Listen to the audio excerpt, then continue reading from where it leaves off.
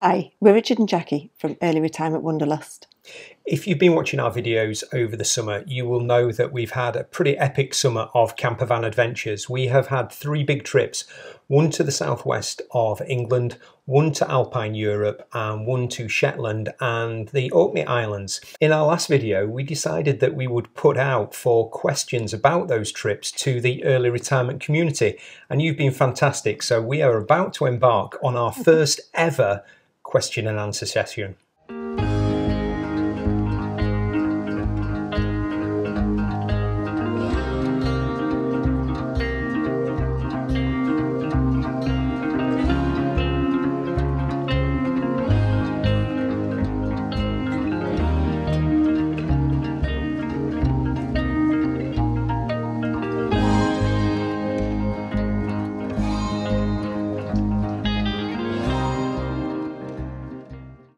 So as Richard said, we have come to the end of an epic summer of adventures. And in our last video, we did ask if there was any questions people had about the planning and how we went about sorting out these trips. And we were blown away with how many questions you've actually asked us. So rather than sitting and typing lots of answers, which we normally do, we thought we'd just give this a go. And without further ado, we'll get going. Yeah, and it feels really grown up. It feels like we've sort of come of age as part of YouTube, because this is what you're meant to do on YouTube, but we feel like a little bit uncomfortable doing it. But I've got a spreadsheet of questions and we'll go from there. So Suzanne's Simple Living asks, I'd love to go to the Shetland Islands, but we have a large motorhome. Do they take large vehicles on the boats and at the campsites? And I think it's probably linked to some questions from Alison Bennett and Leanne Arnold that's to do with just general use of motorhomes on, the outlying islands. So first of all, the motorhomes to Shetland. There were a couple on the ship that we took from Aberdeen.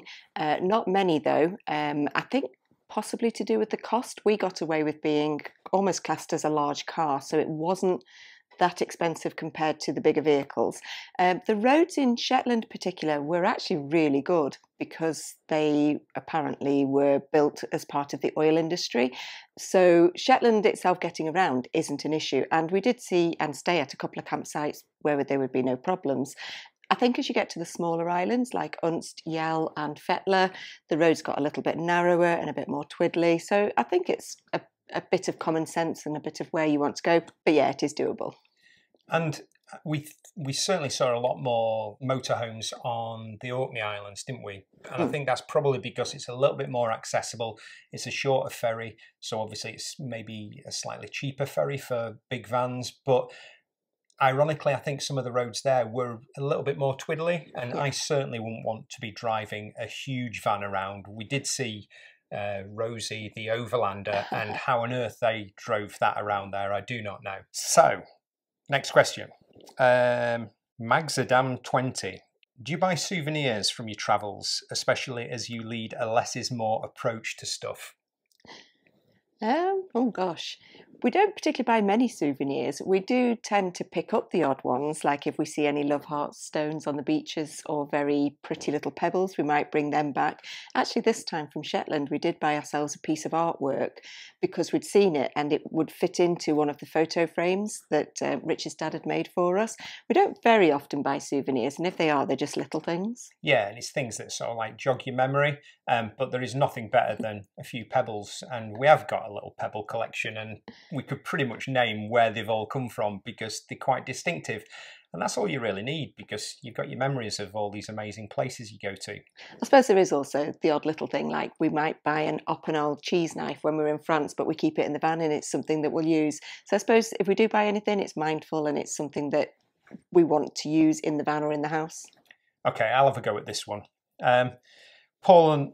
Paul and Alex ask, what are your key tips and thoughts for the transition from short trips in your van, up to 10 days while working full time, to longer trips in early retirement that like we've been doing 6 to 8 weeks?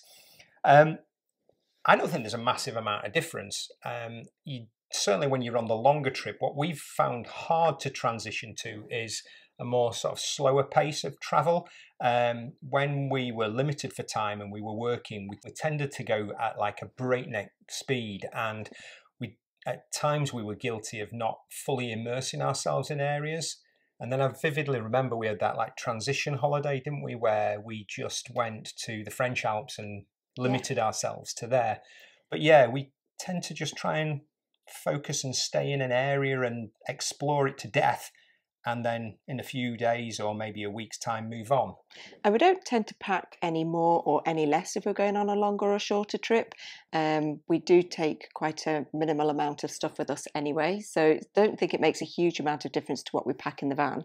We are doing a video shortly on the difference between holidays and travel, and that might seem like a really small difference, but for us it's a massive mindset thing. And we're heading off with the kids to Florida for a holiday, and it's going to be very, very different to everything that we've done this summer, which was traveling and living on the road. So look out for that video on its way. This was definitely one for you, Jackie, from Frugal Mr. B. What apps would you recommend for finding camping spots? And that's it. Okay.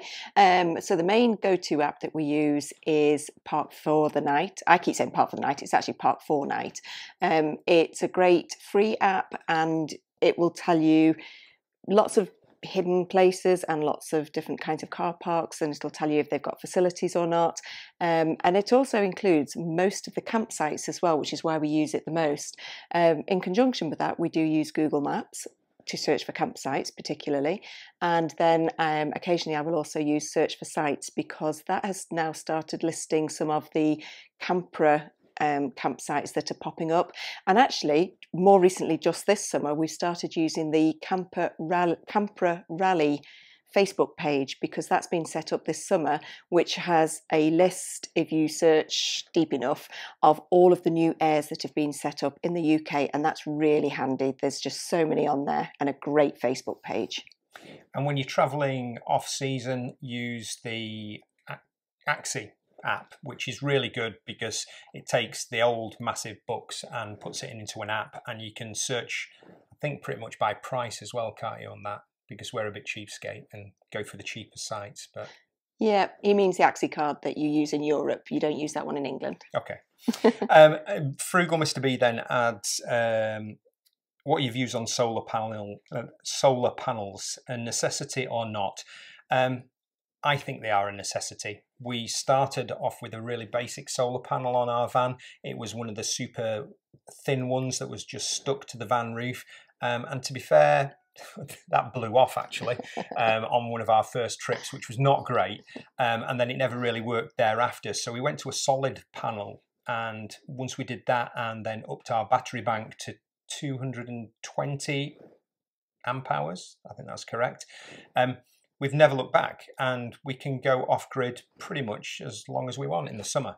Yeah, we've been off-grid, or we've certainly not had to use electric hookup for over a week at a time if we are somewhere in the summer and it's light nights and the solar just charges everything really well. The only time we actually need to go to a campsite for electricity is to charge our laptops, which is something very specific. Okay, Natalie Wilcox Lindsay 9153. What camera do you use for taking photos? Okay, I'll start. Most of our photos are taken on our iPhones, and they're not new fancy ones. They're just iPhone 11 Pros. We've had them for 4 or 5 years. We've got used to looking at different lighting conditions and better at taking what Richard keeps calling properly composed photos. But yeah, it's taken on an iPhone 11 Pro, most of them. And from back in the day when Georgia was pole vaulting, we invested in quite a cheap DSLR camera, a Nokia 3100. Or even a Nikon. Oh, a Nikon 3100, and I don't think you can get it anymore. It's just dropped off the bottom of the range. You could probably get it second hand, but it was for like less than 500 quid, and we do all our wildlife photography with that because we've got a 300mm lens. Again, quite a cheap Tamron lens, 300mm. It's really good for our purposes. Okay. So we had probably no surprises here, quite a lot of questions about our toilet arrangements in a small VW van. So Liz Zilly, Jennifer Maud and Carl Cunningham, all in various ways, dodged around the subject of what do we do about toilets in the van. So shall we address this again? Yeah, it is quite a common question we get whenever we've been away on a trip. Obviously, the VW doesn't have any onboard facilities. Half the time, we're on campsites. Obviously, no issue with that. When we were in Scotland, interestingly, on the last trip on Shetland and Orkney, very, very good set of community toilets and public toilets. And actually, most of the time when we could park up for the night, we were within walking distance of those facilities. So that wasn't an issue at all. Occasionally, if we are really out in the wilds, we're just not opposed to a wild wee, but we do make sure that we leave it at a wild wee. Yeah, I'm going to use Carl Cunningham's quotes. What do you do for number twos? Our number twos just for campsites. And yeah, it's just, it drives us mad when you look and you go out into the great outdoors and people leave mess around, and there's absolutely no excuse for that. 7 years of campervanning, we've never felt the need to do anything like that, and there's always public loos, cafes, pubs or campsites around, and that sorts us out really. Yeah, let's get on to a more riveting topic, shall we say. Jill Chu talks about does the van feel claustrophobic when the weather takes a turn for the worst, and you have to spend more time hunkered down? I actually quite like it when we have the odd inclement weather day, because it does mean we can slow down, and I just get the bed and the duvet out and I either sit and read or I will watch just rubbish TV. I don't think it feels claustrophobic. We've had some pretty mental nights and days in the van where storms have been coming through, particularly in the north of Scotland and on the islands. And it's really good. It's really exciting. It does sort of wear off after 3 or 4 days of it. And when we were in Slovenia, we knew that we'd got a 2-day storm coming, but it was okay, wasn't it? Yeah, and any more than that, I think we try and move on and dodge the weather. So if we know there's a really bad weather front coming through, we'll try and drive through it so that we're not stuck in really bad weather. So no, it doesn't bother us too much. We actually see it as a positive. I'll have a crack at this one. Nigel WCC4069. At what point will you consider updating your camper, and what sort of vehicle would you go for next time? Well, we started the looking process last year and we went to the NEC Campervan show for the first time, and we had our eyes opened really because we didn't know what we didn't know, and now we've got an idea of the sort of spec that we're after, and we're going to go back this October and try and have a look at probably 3 or 4 different vans in real detail. Yeah, so we very specifically know that we are probably going to get a van that's not actually that much bigger, a Fiat Ducato 5m40 van, which does allow it to have onboard facilities, which I still don't think we would use massively. But at least they will be there because it opens up us being able to use airs, particularly when we're in Europe. We want a van that has got a fixed bed at the back, mainly so that I can just loll about when it's raining and wet, and Richard can have the front bit with the dinette area to himself. We have seen a couple of models that have a pop-top roof still, even though the Fiat Ducato is taller, so we can stand up in that van compared to the VW.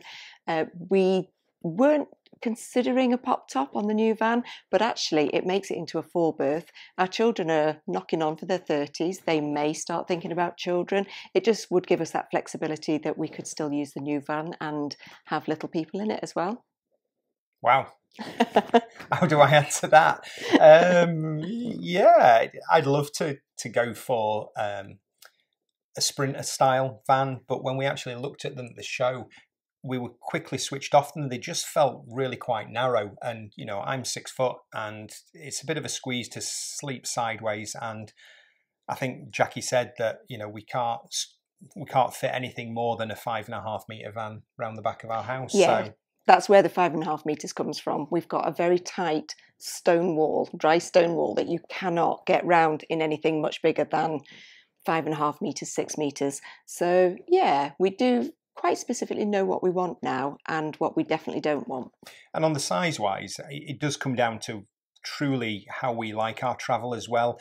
And some of the places we go, I wouldn't be confident taking anything more than a 5.5 metre van to the places that we go, because I want to be able to get in safely and get out. So that's what we're comfortable with, and I know other people will have different views on that. There is one more thing that we definitely do want is a garage underneath it rather than bench seats at the back, which I know would convert into a bed nicely. But we're a bit fed up with the VW. Whenever we go travelling, the middle of the van is just rammed full of stuff. And if we could have a garage underneath the bed, so the bed would be quite high and it looks a bit tidier when we're travelling, that would be nice.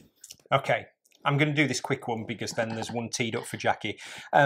Two people, Lisa Alder and Highwayman, asked what time frame do we do our videos in, and people were sort of like guessing when we went to Shetland and the Orkney Islands. We actually went in the height of summer, which is very much unlike us. Since we've been early retired, we decided that we were going to try and travel sort of off peak, really, because we get more bang for our buck. And we came back to the Dales last summer, and it was the wettest summer on record. So we purposely decided that this year we were going to go off somewhere. Granted, we chose to go as far north as you can in the UK, and we absolutely lucked out with the weather. So yeah, we were there in July and early August.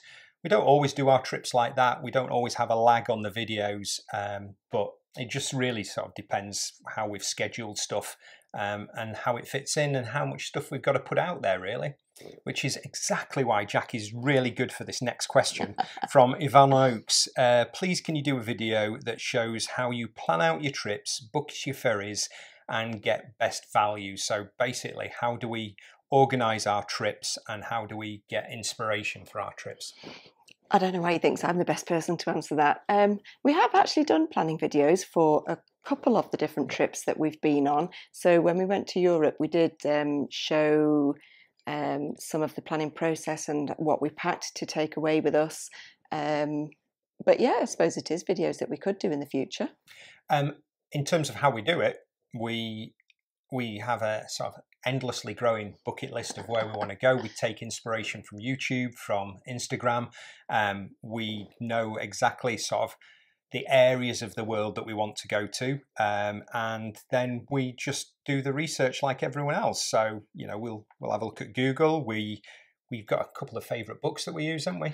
I know people probably get fed up of us talking about the Wild Guide books, but they are just so fantastic, particularly in the UK. We plan a lot of our Scottish trips, particularly around the Scottish Wild Guide book. We've got the Welsh one, we've got the Lake District and Yorkshire Dales one. And actually, one of the best Wild Guide books that we used for inspiration was the French Alps Guide, which was just amazing. Some of the places that took us to, we would never have found. And within those guides, there is something for everyone. So, you know, we like our history, we like our walking, we like our climbing, our wild swimming. The way the books are broken down, it sort of tees it all up for us. And yeah, they're sort of inspirational for us, really. And then actually, another big thing that we get our inspiration from is talking to travellers that we meet along our journeys. So sometimes we might just sit on a campsite chatting away to people from, I don't know, the Netherlands or Germany, and they will tell us about different parts of where they're from. And we've visited quite a few places that have just been on recommendations from fellow travellers. Okay, so where are we up to? Deborah Griggs. What do we do to maintain our van in good running order and prepare for any mechanical issues or mishaps? Well, what we certainly don't do is rely on Richard's skills to get us out of mechanical disasters or mishaps. He has no skills. That's just not going to happen. So we get the van serviced regularly. We get it serviced at a local garage where we used to live, and we've got a really good relationship with the guy there, and he does an amazing job on an annual basis. So we take it back there for its service and its MOT, and we try to time that just prior to our big summer trips. So it would be sort of April time, is that right? Yeah, maybe? well, I think it's probably, April, May. I know when we went to Europe twice in the winter, we did have a little bit of an extra service just before Christmas because we knew we were going to be doing 2 trips down to the French Alps. But yeah, generally we just make sure we keep it up. We make sure the cam belt's being changed whenever it's needed. It's according to its service log. Something that you changed this time when we went to Europe was the tyres. Yeah, we needed to change the tyres anyway, and we've always run the van on commercial tyres like it's meant to be run, because they run really efficiently, and the van is designed to run on tyres like that. But we decided to take the plunge, having moved to the Dales, which is a little bit more rural, and we were wanting to go for longer time to Europe, to not necessarily go for winter tyres, but to go for all-season tyres. And this was on the recommendation of a guy down in town, and they have been just brilliant. You don't need to change them. I don't know whether it's psychosomatic or not, but I feel a lot safer driving on them, and I feel a lot more secure. They've kept the tread really well, and we are going to continue using them.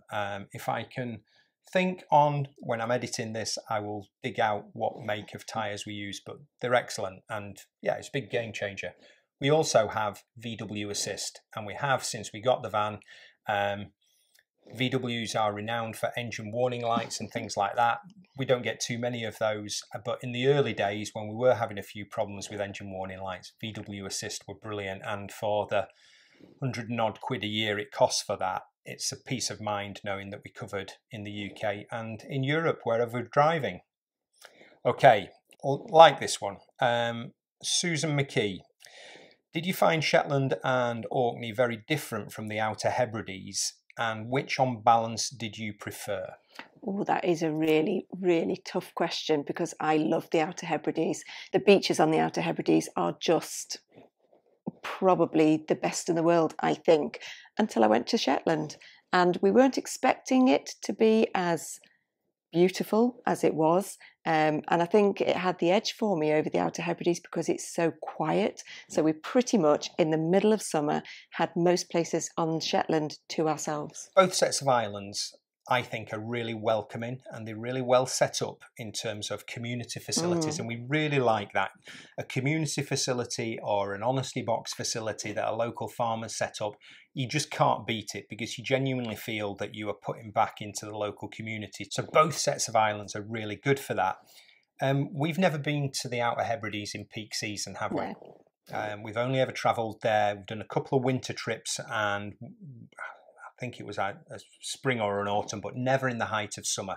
And we're aware from on the forums, there's some quite strong feelings at the moment about the number of vans that are allowed on to the Outer Hebrides and things like that. We've not witnessed it firsthand, so we can't really comment on it. But yeah, for me, probably just the wildness of Shetland took it for me, but it's obviously a lot further away.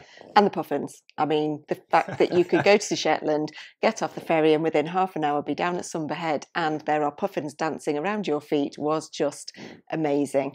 I think we were also very lucky when we were on Shetland, because we had the best weather. We were there for 2 weeks, and we had one day of rain, a bit of a windy spell, but the rest of it was wall-to-wall sunshine, and it was beautiful. Okay. One not to do with travel, but we thought we'd have a crack at this one. Rebecca Green, I wondered if you'd wished you had retired even earlier, knowing what you've now experienced since retiring early. Shall I have a go, or do you want to have a go? Yeah, you can have a go. We'd always planned to early retire at the age of 55, and everything that we were doing was building towards that. And then you all know, because we've documented it on this channel, that in 2021 we had just the most horrific year, where I lost my dad and I lost my younger brother in quick succession, and it just caused us to reevaluate our lives. And we looked at the maths, and we realized that life is too short and life is precious, and we worked out that we could just about do it to survive until we were 55. So we made that decision to retire then, a little bit earlier than when we can get our pension at 55.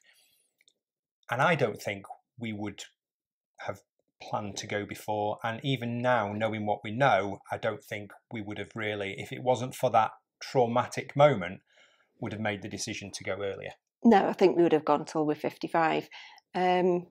Yeah, for me, the way that we have funded being able to early retire is that we sold our house in Cheshire and we downsized to our house in the Yorkshire Dales. We love our little cottage in the Dales, but it did release a lot of equity that we've been using to help us survive until we get our pension. if you'd done that any earlier, we just couldn't have afforded to do that. And actually, I'm enjoying the time that we're having now. I think it would probably almost be greedy to have even longer, because we really have released a really good amount of time, quality time for us to do what we want to do. Yeah, and there's always going to be that balance. And I think if you look to go any sooner, I think the financial compromises that you're making there for the rest of your retirement is probably too great. I think 55 would have been ideal for us. I think we're just right on the cusp now, and we're really grateful for some of the extra income we get through writing and this YouTube stuff that just helps us along the way in terms of our travels. But it would have been too tight to go earlier on, and we wouldn't have wanted to do that. Yeah, it's been tight enough as it is. It is, yeah. Mike and the boys asks, what other tours do we have planned? Oh, so we are at the end of our summer tours for now, and actually our next 2 trips aren't in the campervan. We are going to Florida as a family trip, as a holiday for 2 weeks, which we're really looking forward to, and we have got a big trip planned to Thailand, so again, not in the campervan because we can't get it there. Our next big tour will be skiing again. Yeah, so we're excited about that. We really enjoyed our sort of half season of being ski bums last year. We're not going to do it for any longer, but we are going out for a good old ski in early ski season out to the French Alps, which we're really looking forward to. And I think the only other thing that we've got booked in at the moment is that it's highly likely next summer that we're looking to go and do northern Spain, perhaps a little bit of northern Portugal, and then back up to the Pyrenees, all tagged around the long ferry trip down. Yeah, I'm right in thinking. I think so. There's other things on the bucket list. There's Norway and Scandinavia, but that has to wait, I think, till we get a slightly bigger van and we've got a bit more time to be able to do that. And we get our pension, so we've actually got an income coming in. Well, that will help, seeing as from what we believe, Norway is meant to be really expensive. So, yeah, that's going to take some quite careful planning, but that's going to be a monster trip, but sometime in the future. Yeah, it's a trip that we want to do 3 months on, definitely not just a 6-week trip. Probably linked with that, Geese 5383 asks, are you still on budget with all of these trips? Actually, when we get away in the campervan, the trips are not as expensive as they may seem.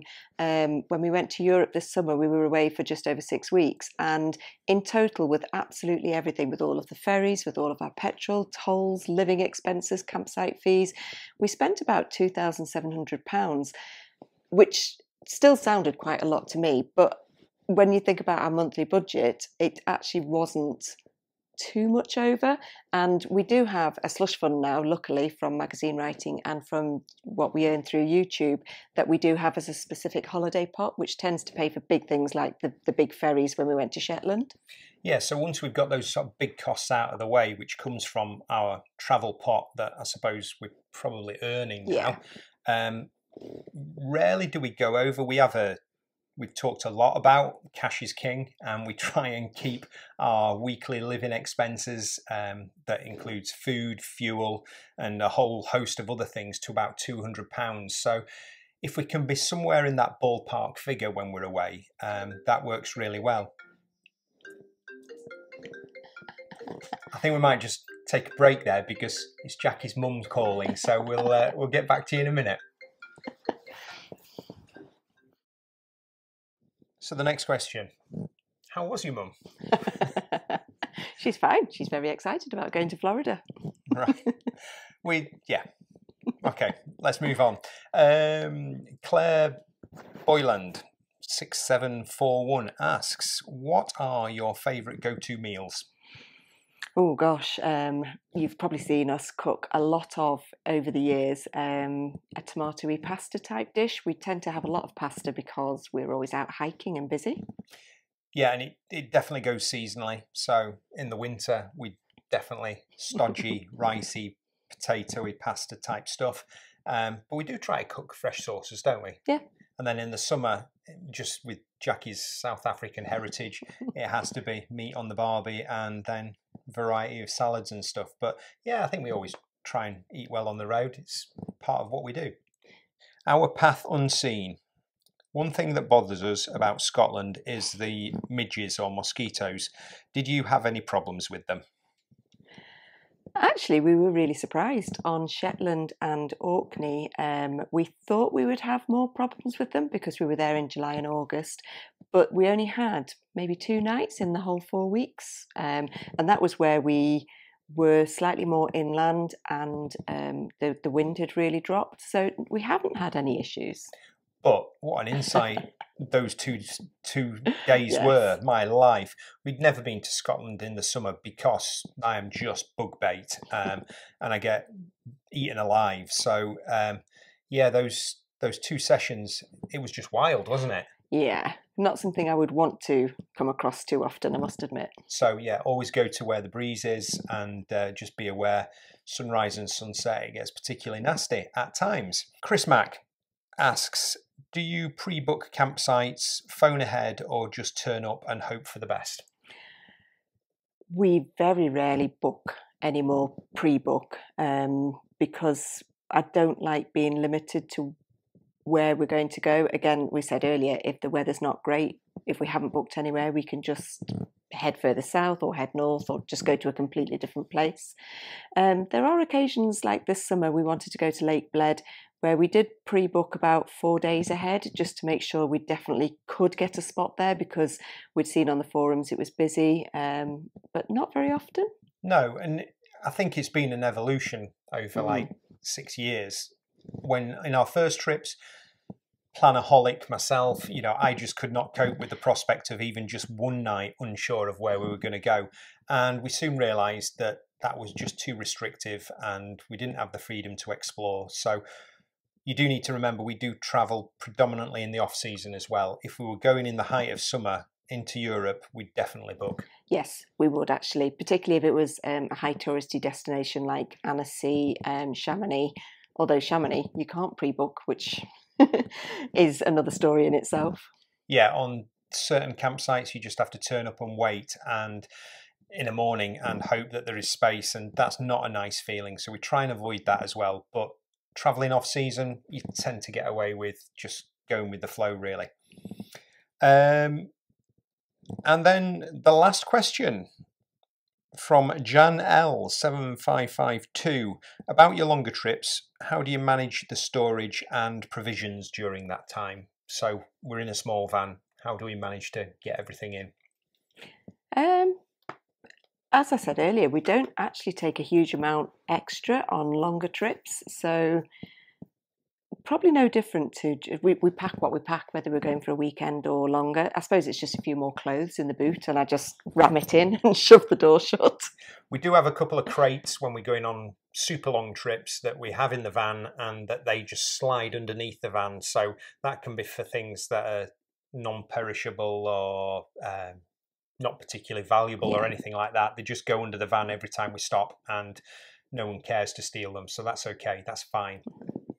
And we just had one more question that came through while I was actually on the FaceTime with my mum from Peter and Miriam asking, do I drive when we go on any of our longer trips? The answer is probably not very often. I can drive the van and I will drive it on bigger motorways. I don't particularly drive it around the Yorkshire Dales because I don't like the narrow roads, but I can drive it. If push came to shove, I would have to. I've never driven it abroad though. But you do dig me out of some holes because I am notoriously bad for getting sleepy, and particularly on motorways in the UK. So Jackie is quite happy to take a hit for that, aren't you? And you're actually much better at that long distance driving than I am because I'm just sleepyhead. Yeah, so if we went up to Scotland, we would just share the driving and I would just do a 2 or 3 hour stint. Not bothered about that. So that's about it. We didn't really know how we were going to play this, and we're hoping to do it in as few cuts as possible, just to try and just be a little bit more, real in terms of what we're doing. It's been really lovely answering all your questions. It's been really thought-provoking. Yeah, so we've really enjoyed our 2024 summer season of adventures. We've got lots more coming up that you'll find out about in the future. So that's it for now. Bye. See you. Bye.